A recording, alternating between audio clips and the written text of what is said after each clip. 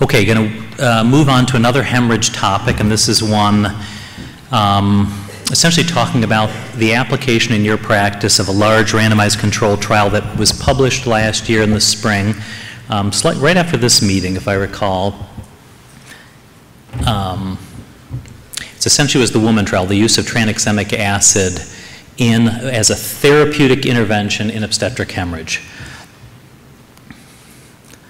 The purpose of my talk is I want to talk a little bit about prophylactic use of this drug. I want to present the results of the woman trial, which was a therapeutic intervention. Talk about safety. I'll talk a little bit about cost, I suppose. But I think the important question for you is, you probably have a hemorrhage protocol at your institution, and you're wondering how to incorporate this new information. It's not yet in our guidelines. It's just starting to creep in. And I would say that there's not consensus yet exactly where it is. But let's start with a little bit of consensus formation, or at least data collection. I'm going to poll the audience and just see where everyone is at in their practice currently. I suspect many of you use tranexamic acid in other aspects of your anesthetic practice. How many of you use tranexamic acid prophylactically in joint replacement? Okay, as I suspected, just about everyone in the room. All right, I'm going to poll the audience now. So this is the use of tranexamic acid for cesarean delivery. Okay, so I have a couple of options up here. Some are prophylactic use, some are therapeutic. How many of you would say you have never used or have almost never used tranexamic acid in an obstetric, in a cesarean delivery? Okay, 20 to 30% of the office. How many of you have used tranexamic acid at the stage that you perhaps were in massive transfusion protocol?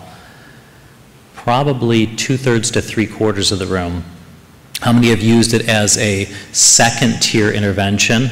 I will define that perhaps as you're transitioning from first uterotonic to second, or some escalation in your protocol. Okay, it's a little bit less defined, but I would say 1/3 are using. How many have used it prophylactically in a high-risk case, such as 20% of the room? How many are using it prophylactically in all your cesarean deliveries?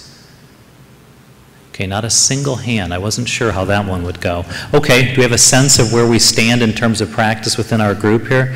I'm going to poll you at the end with this exact same question, but essentially reviewing some of the data if it's going to change how you look at this or how you practice. To give you some background, this is a synthetic analog developed by a Japanese researcher. If you are a woman scientist, this is a great story of someone who overcame some odds in a very male-dominated environment. She essentially was underfunded. She described presenting her first results on tranexamic acid to a room that probably looked like this. When a woman got up on the stage, all the men walked out. They didn't want to hear what she had to say. Fortunately, you can see she lived until 2016, she literally died the month of the last recruitment into the woman trial. But she had already lived long enough to see that this molecule she synthesized on a shoestring budget with substantial bias against her as a woman scientist became a World Health Organization top drug to have available in your medical practice. I think other things that are important. Number one, mechanism. This, as you know, is an inhibitor of plasminogen activation. I'll walk you through a little bit of what those pathways look like. It is a renally excreted drug, so you need to be a little bit more thoughtful about the use of this drug and perhaps its dosing in a patient who has impaired renal function. You will not find any guidance of this in the ASA guidelines. I participated in the development of these guidelines, which were now 3 years ago. I'll show you where we were 3 years ago. There was really good evidence, certainly in the worlds of cardiac and orthopedics. I think it reflects the practice of when I raised your hand and was asking how many of you use this drug prophylactically for your joint replacements. There's great evidence. Category A1, multiple randomized controlled trials that show benefit. Also, category A2, beneficial evidence in 7 randomized controlled trials that show this drug is safe. Anytime you manipulate this, the coagulation cascade, you could argue you're playing with fire. you're walking between hemorrhage deaths and thromboembolic deaths. We don't take it lightly. And that's certainly how we were looking at this evidence forming these guidelines. The basis for this in terms of the relative risks and risk reduction looked great. We felt very comfortable with recommending tranexamic acid prophylactically for those settings.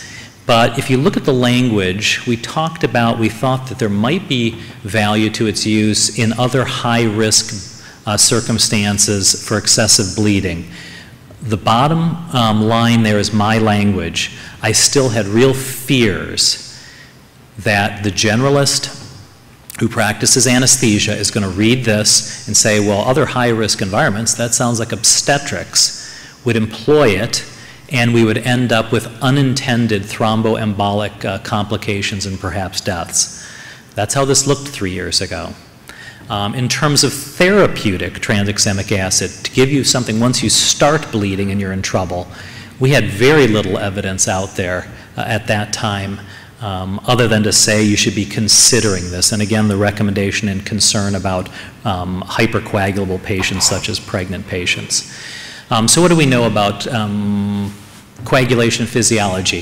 Surprisingly less than we probably should. I think it's an area, if you are an investigator, it's a great place to dig in. You can probably make a mark without an enormous amount of effort. It's been hard to define it. What we do know, what you know about it already is obstetric hemorrhage.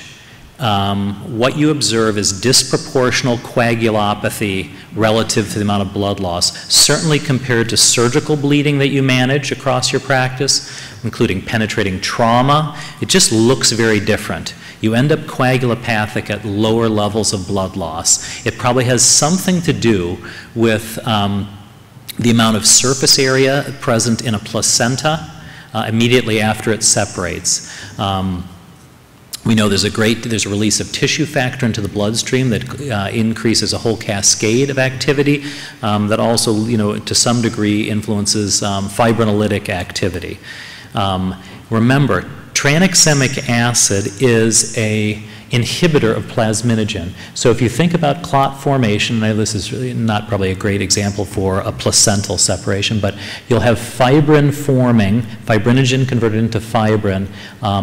Tranexamic acid inhibits the plasminogen to plasmin conversion, what starts to break away those fibrin clots. What you'll have is liberation of fibrin degradation products known as D-dimers. So the things that we know, and the things that Alex Butwick was describing this last talk, was in measuring these things with traditional coagulation tests or thromboelastography or elastometry, is some of the things we're thinking about in traditional tests is fibrinogen level, fibrin split products.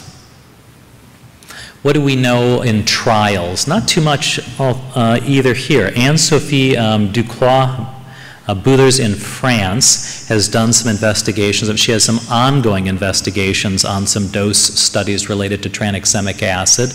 But I'll tell you what some of her preliminary work showed. Data she presented from 10 years ago on postpartum hemorrhage patients that they enrolled 800 mLs into blood loss. They gave tranexamic acid therapeutically. Note the doses here, okay? 4-gram bolus and an infusion of 1 gram an hour. Just reflect on that as we go through some subsequent data. She also had a control group she compared this to who did not have hemorrhage. They measured traditional coagulation studies at a baseline and at 30 minutes, 120, and 360 minutes. Compared to women who did not hemorrhage, the control patients, as expected, you saw decreases in fibrinogen, platelet levels, and an increase in these liberated D-dimer levels. If you gave tranexamic acid in the doses described, they saw a decrease in D-dimers. Again, you should see less plasminogen converted to plasmin, less liberation of these fibrin products, and stabilization of your fibrinogen levels in the bloodstream. All of these are what you'd expect in terms mechanistically now shown in hemorrhaging patients. And if you look at this on a graph, these are D-dimers, these liberated fibrin split products in patients who received tranexamic acid, is this group. So reduced levels versus those that continued to hemorrhage and liberate split products. So it appears to be doing what it needed to be doing in the patient population we take care of. To back up a little bit, let's look at randomized controlled trials of the use of this drug. This is in the setting of prophylaxis. Cesarean delivery, there have been many trials randomizing women, just like some of the trials in orthopedics and in cardiac surgery. Give them some dose of tranexamic acid before cesarean delivery. These were healthy patients. What was observed was a reduction in blood loss and a reduction in the number of patients who had large hemorrhages. However, a lot of these trials were described to be of low quality. And I think when you look at this, this is a meta-analysis that I think does a little bit better job of actually vetting the quality of these studies and pares it down to what I think are 8 or 9 of these trials would describe, yes, there is a reduction in hemorrhage in the average cesarean delivery patient when given prophylactically. In the last study I showed you, it said it would on average save you 78 mLs of blood. This higher quality meta-analysis actually showed a little bit stronger effect, 160 ml blood loss savings. What does this mean to you? Perhaps in any other specialty that we practice in, this would be immediate adopt. Why not administer a drug that's relatively low in cost? By the way, 1 gram cost about $115 to $120 IV in the US. Why wouldn't you give that, even with moderate benefit? Primarily because we were worried about increasing thromboembolic risk, complications, and even death. We know that the leading cause of death in the United States are, well, number 4 on the list is hemorrhage. 11.4% of women in the United States die from hemorrhage. 9.2% die of thromboembolism. It could very likely result that in your attempt to save 160 mLs of blood loss, which may or may not be meaningful in different subsets of patients, you could be reducing the hemorrhagic death bar here at a cost of increasing the thromboembolic. So that's how all of this looked to us up until a year ago. Why are patients who are pregnant more prone to thromboembolism? Not entirely known. You know, it's a little bit of a teleologic benefit, right, to save one's life so they don't bleed to death before modern medicine. This is a study from the national inpatient sample that's about a decade and a half old. But generally what was observed in pregnant versus non-pregnant women is that about 1 in 600 developed some thrombotic complication. Obviously many of these are not lethal, but the lethal complications were about a 1 in 90,000 women through a catastrophically large blood clot and killed, and they died, and they contributed to what is 9.2% of maternal deaths in the US, at least currently. Counterintuitively,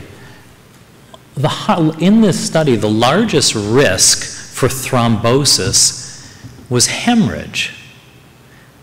You know, what do you make of that?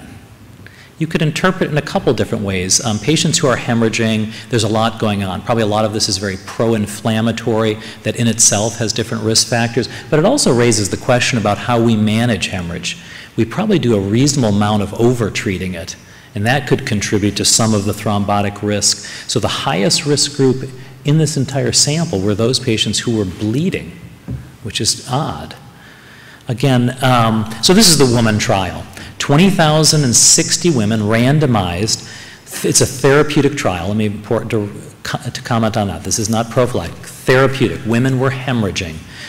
This was in many countries around the world. It was a combination of high and low resource environments. The overwhelming number of patients that were enrolled in this trial were in low resource environments. They received, when they hemorrhaged, tranexamic acid in a dose of 1 gram plus another 1 gram if there was no response. So a 1 to 2 grams total. 2 boluses, no infusion, versus a placebo. The primary outcome in the original design of this study was a composite one of death or hysterectomy, and numerous meaningful secondary outcomes were evaluated.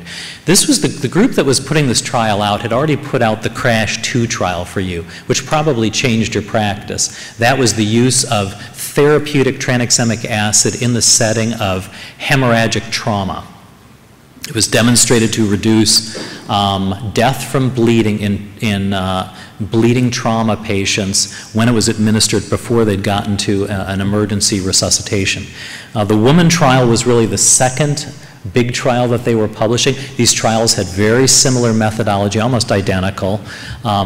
Interestingly, these two are now published and are changing practice. Two others that have just finished accrual of patients, use of tranexamic acid in traumatic brain injury and GI bleeding, are finished but not published. Look for those in the near future. So they enrolled patients who had crossed these thresholds of estimated blood loss, or if they were hemorrhaging vigorously and deemed to be hemodynamically unstable.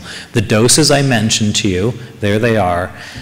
If a patient died, the clinicians on the spot determined cause of death. There weren't the type of resources to provide a more robust evaluation of cause of death. So in order to power this trial, and it was an extraordinary undertaking, they initially said it would take 15,000 patients to provide 90% power to show a difference in that composite primary outcome. The reason I'm going through the details a little bit more than in your average refresher course meeting is because it was consequential. And by the way, take a look at when your patients cross 1,000 mLs of blood loss in a cesarean delivery. Are these the kind of numbers you stare at in your practice? Do you anticipate 1 in 25 to 30 of them not getting off the table? This very different environment that this study was being conducted. One of the problems early in the trial, it was determined that a lot of patients were getting enrolled right at the decision to do a hysterectomy, and they knew that it would profoundly influence the trial, almost certainly guarantee it to be a negative trial. So it did something that's very unusual in clinical research, and that is they changed the outcome midway, which immediately raises red flags with most of us who've done clinical research. But I thought it was reasonable given the amount of investment in resources and effort at this point. They essentially decided, let's increase our enrollment to 20,000 patients, change the primary outcome to hemorrhagic death alone, rather than this composite one. And then here are the numbers that you would see if that were the case. In this study, patients were dying of hemorrhage pretty close to maybe what we would see. Maybe we would see more deaths from atony than perhaps from, I don't think a fifth of our hemorrhagic deaths are surgical trauma or tears, but so be it. It's, it's probably pretty representative of our hemorrhage etiology. Here are the outcomes. You're not used to seeing a clinical trial presented with 3 different lines of the outcomes. The original outcome, the revised outcome, and the hysterectomy portion paired out. This is what they published. This is what all the press was about. This was the hype. And that is, in their revised primary outcome of hemorrhagic death, they just reached statistical significance in reducing that mortality outcome. Specifically, if you look at the patients, 155 in tranexamic acid died, 191 in the group that got placebo. Meaningful, not insignificant. 36 women, if I'm, or whatever that math is, 30 saved presumably from this drug. A lot of hoopla. If you look at the original primary outcome as they anticipated, it did not show a difference. If you looked at the difference in hysterectomy as anticipated, it was not any different. I'm going to talk a little bit about the breakdown of that in a second. But first of all, they also commented not only did this spare women's lives who got this intervention, therapeutic intervention, that those who got it early, specifically those that got the drug early versus those that got the drug later after 3 hours, did not see the effect. The trials from the woman trial are actually layered in next to the outcomes from on timing in the CRASH 2 trauma trial. And it was kind of similar observations. So they concluded that this saves lives, and it saved lives if administered early. I think another way to potentially interpret this is that early administration could very well, given the setting that this is being performed in, been a surrogate marker for quality of care overall. So it's quite possible the timing effect isn't nearly as important as what they're emphasizing, but suffice to say that's how they reported it. I wanted to talk about, does this mean anything to you in a high resource setting? I don't think there's anyone in this room who's practicing anywhere that's losing patients at the rate they were. Look at the difference in 400-fold difference in mortality in death from hemorrhage in these two settings. A death rate of 2.6% overall published versus what I think some of my colleagues and I estimated, putting together several types. Once you start to hemorrhage, what's the likelihood that you die? It's a little bit of a not such a straightforward calculation. There were some differences in obstetric practice overall, but the thing you've got to answer to yourself is, if you conducted this trial in the United States, in your hospitals, if we all pooled our data, I suspect there would be no difference in maternal death related to this. The generalizability and the external validity of the study might not be there. That doesn't mean it's not important. Probably it would probably lead to its use in a therapeutic setting, would probably reduce blood loss, would probably reduce transfusions. It might even reduce hysterectomy or spare fertility. But I think you just need to know some of the dynamics behind that and have a little bit of skepticism. The number needed to treat in a low resource environment was 274 patients. That sounds wonderful. The confidence interval around that calculation is extraordinarily wide. The confidence interval in our environments for the same calculation, as I mentioned, is really not something that would pan out, I think, in our trial. The most important thing that came out of this had to do with the safety of its use in pregnancy. I'm jumping back to the CRASH-2 trial and talking about, yes, they did report a 16 to 14.5% 16% death rate in placebo, 14.5% death rate from hemorrhage in trauma patients. But what they also noticed was that there was no increase. In fact, even there was a trend towards decrease in thromboembolic complications in the group that got tranexamic acid in trauma patients. We all paid attention to that, but we assumed that pregnant women were going to be different. They weren't. In fact, start your eye on the right column, the p-value. There are no significant differences in any of these thromboembolic categories between the tranexamic acid and placebo in this high-risk pregnant patient population. Really important. In fact, the most important result for you in your practice environment, that before, whatever you felt about its advantage, prophylactic, therapeutically, your fear of giving that you might lead to adverse outcomes because of this probably can be allayed reasonably with 20,000 women randomized to this. In fact, even if you try to dig a little bit further and look for other evidence, perhaps maybe some renal cortical necrosis, you're not going to find it. So I think most of us were very reassured by the differences, the no evidence of thromboembolic complications. That does stand in contrast to one case cluster that Alex Bowick brought up to me a couple of years ago that he dug this out of, and only Alex would pull something out of a kidney journal. But it was a case cluster that was really meaningful. It was 18 postpartum hemorrhage patients who developed clots in their kidneys and ended up with permanent kidney damage after they had received these higher doses of tranexamic acid in some of the French trials. You would expect hemorrhagic patients to have transient reversible kidney injury. You see this in a lot of your shock patients. What you don't see is people developing blood clots in their kidney and having permanent loss of kidney function. Young pregnant women, you virtually do not see this in a pregnant population. Something was almost certainly related to the tranexamic acid dosing, and this was evident before the woman trial came out. Maybe it had to do with the infusion, maybe the little bit higher load, but 1 gram plus 1 gram bolus doesn't look that different in terms of dose. So if you can hit some of these complications, then the therapeutic index here is narrow, and it should make you worried. Yes, there are some, look like that slide ended up kind of funny without shifting from Macintosh to, people get seizures who get tranexamic acid in some moderate doses. It's not seen in obstetric patients for the most part. It's seen in cardiac patients. I'm not sure why it's not seen in our patients. The other big point that came out of the trial that there was a lot of discussion in the year that followed, had to do with drug errors and patient safety. Most of us received tranexamic acid in different, mine looks a little bit more like the way I receive antibiotics in a 100 ml bag. Is that how most of you receive it? Now I see some head shaking. Out of curiosity, that one of you is shaking, what does it look like in your place? It comes in a vial. Okay, the reason I'm pointing these up here is that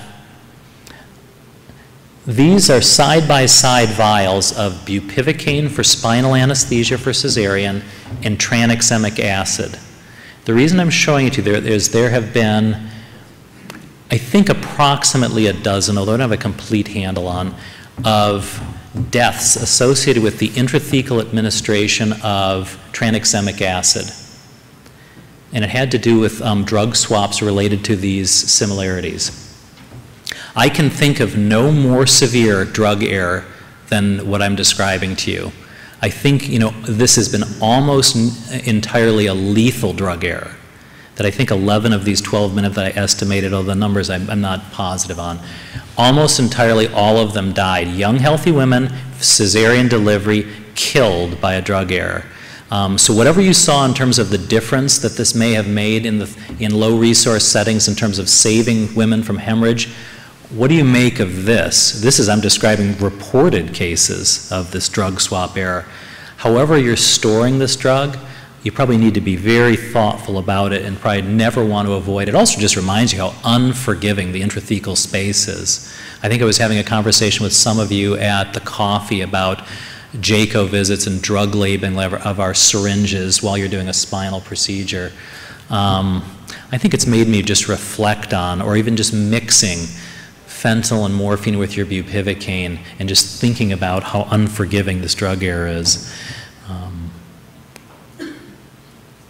So where are we? You know, what does one conclude from this? You probably wanted a little bit more from me at this point, but I'm going to take another poll at the tail end here.